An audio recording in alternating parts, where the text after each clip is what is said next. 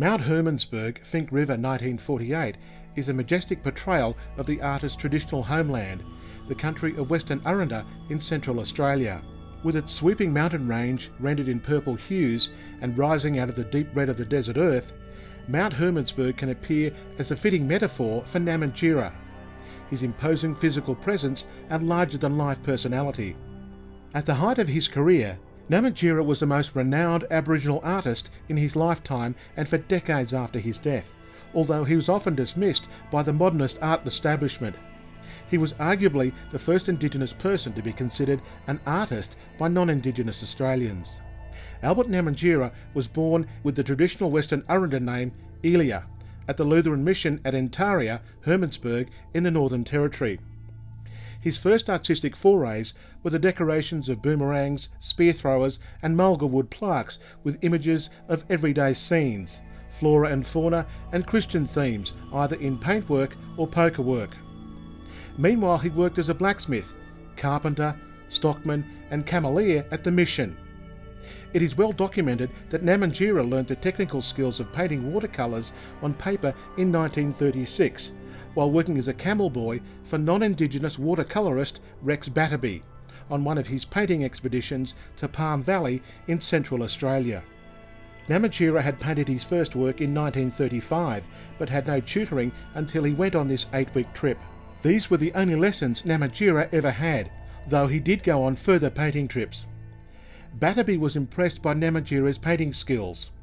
The following year, an exhibition featuring their paintings was an outstanding success, and Namatjira's first solo show took place in 1938. When in 1939 the Art Gallery of South Australia acquired Namatjira's Illumbora, Haast's Bluff, 1939, the watercolour became the first Indigenous work of art to be acquired by a public Australian art gallery, as opposed to an ethnographic museum. Albert Namatjira became renowned for his panoramic images. He often framed his landscapes with an iconic gum tree placed on either side of the composition to produce the shallow space leading the eye to the scene beyond. However, he also positioned himself for close encounters.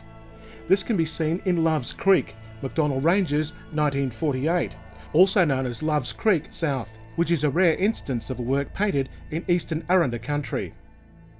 It is also the case for Gumtree and Sandhill circa 1938, which is an example of another less-known aspect of Namatjira's work. Paintings where the trees themselves are the main subjects. The artist appears to invest these images with symbols of the human condition.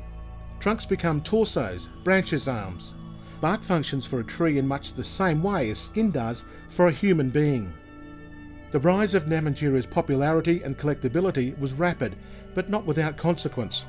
He was seen as a prime example of the success of the assimilation policy and was granted Australian citizenship in 1957. Tragically, this was the beginning of the end for Namatjira. As a citizen, he was able to buy and consume alcohol under Australian law. But when he shared this with his kin in the traditional obligation and exchange system of Arrernte law, Namatjira was imprisoned in open detention for 3 months at the Papunya settlement. An ongoing lack of understanding of Aboriginal culture by the authorities led to this demise until his death in 1959.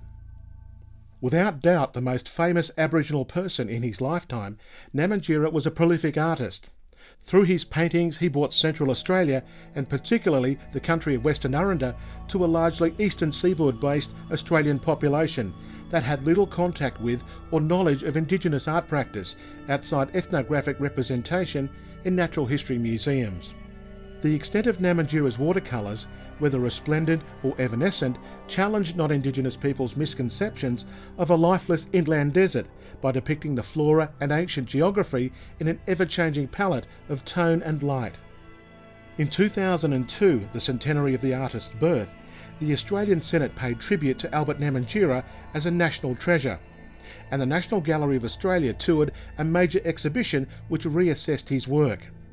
Today, a fourth generation of Central Australian Indigenous artists continues Namatjira's traditions, painting not only in watercolour on paper, but also on ceramic pots and tiles and in acrylic on canvas.